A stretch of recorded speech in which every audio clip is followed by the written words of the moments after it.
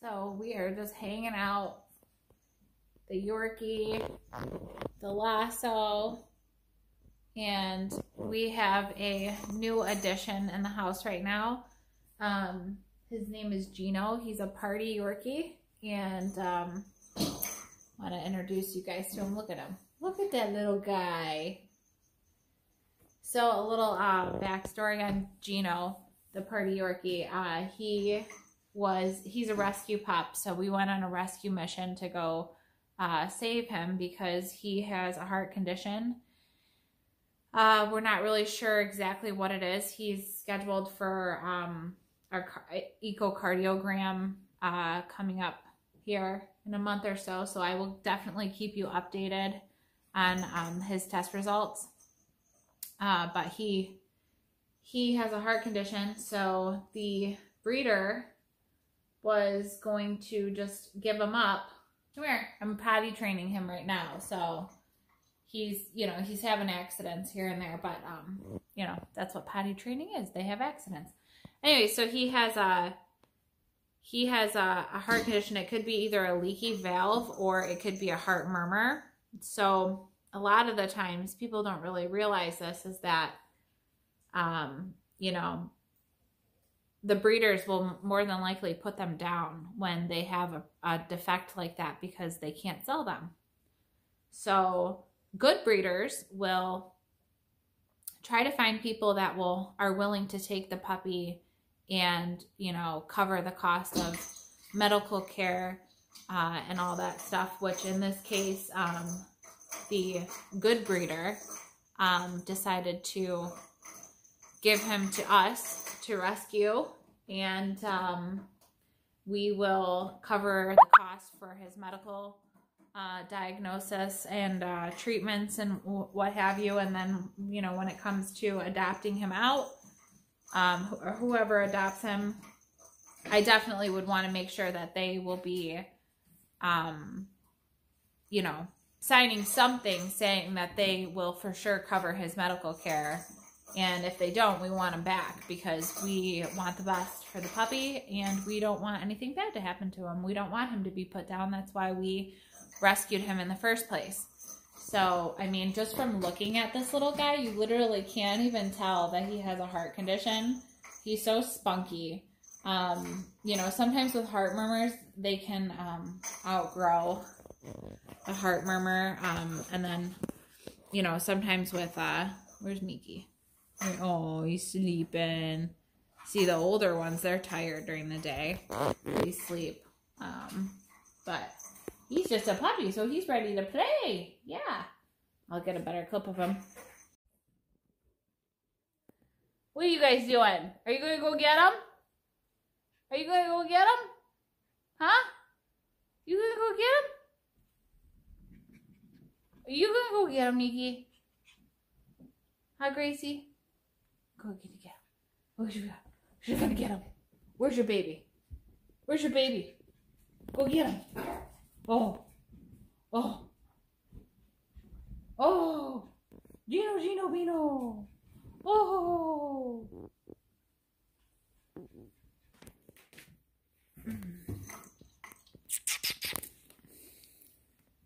Hi, Geno. Hey, Geno.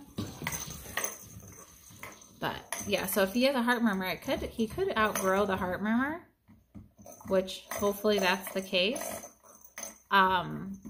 If he has a leaky valve, there's medication that he can be on for the rest of his life, and he can, live a pretty decent life. So I'm hoping it's something that isn't too serious and that he'll be able to live out a good, healthy, happy life. I mean, look at how cute he is. Geno, what is that? Look how cute he is. Oh, Geno. No bites. No bites. Ah.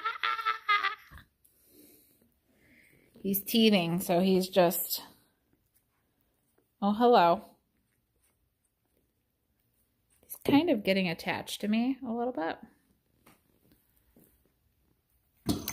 He loves this cat toy. It's so funny. The cats don't play with it, but he's like in love with it. He's obsessed with it. It's like so awesome to him. Isn't he a babe though? He's so cute.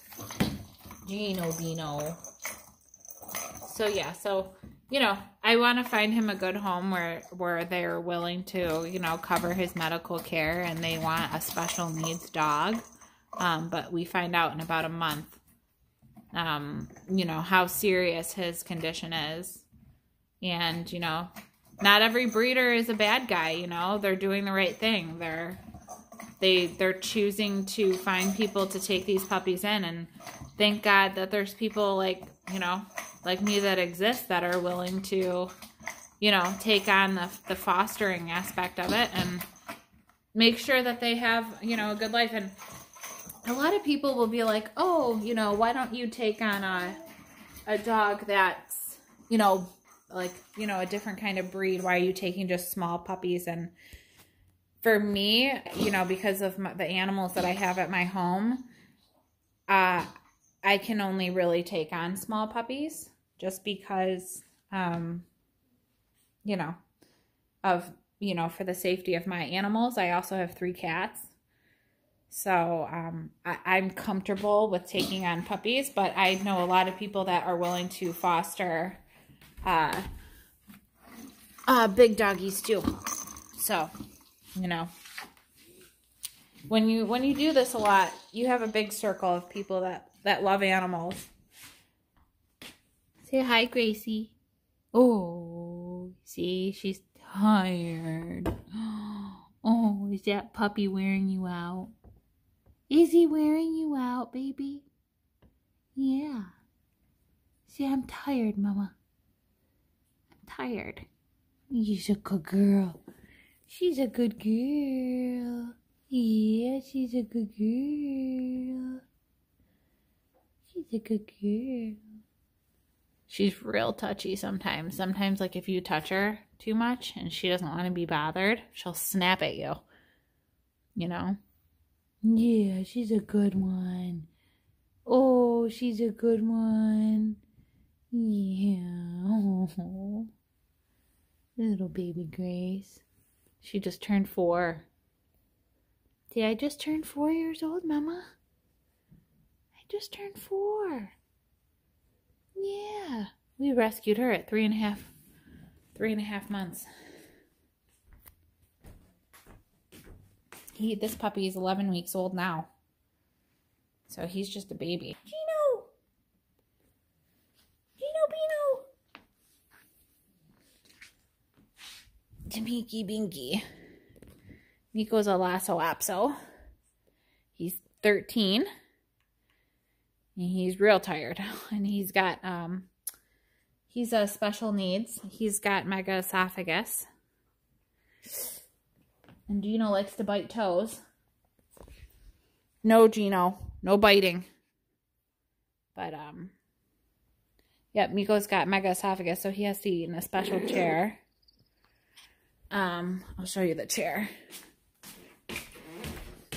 My husband built the chair out of pegboard.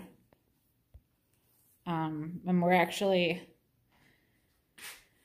one of our friends is building us a new one because we've had this one for like 4 or 5 years. So he's going to build us like a nice wood one. But we keep the blanket in there so it's nice and comfy for him while he's sitting. My dog likes to stand. Some megaesophagus dogs like to sit, but Meeko prefers to stand. I've tried to adjust this chair to make him sit, but he doesn't want to. So I put a little padding down there for his feetsies. And we have a little weight so it doesn't tip over. But yeah, I mean, you can home make a chair for your dog if they end up getting diagnosed. You know, he was just randomly regurgitating, like, after he would eat and just throughout the day and stuff like that. And our doctor said it was because he had a back problem, but we later found out that he had megaesophagus and he couldn't keep the food down on his own. So he has to go in the chair for the food to travel down to his stomach, like kind of like gravity, let gravity take control. There's my cat Ninja. Ninja, he's basking in the sun right now. It's a nice wintry day at the Kelfis household. Hi, Geno. Hi, Geno Bino. Huh? Say hi.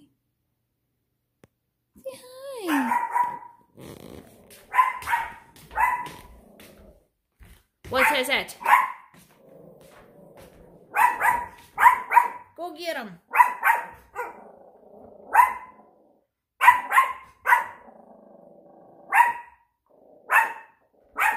And I wanted to show you guys. Look at him. Look at the little Geno Bino. Little Geno Bino.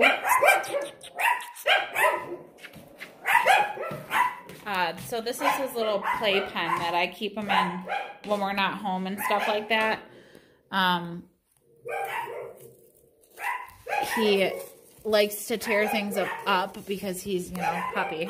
But so I do a little pee pad. Half pee pad, half bed, and toys and food and water. Yeah, this is like his little home. This was like 25 bucks at a local shop. It's called the Christmas Tree Shop. I don't know if you guys have Christmas tree shops around you, but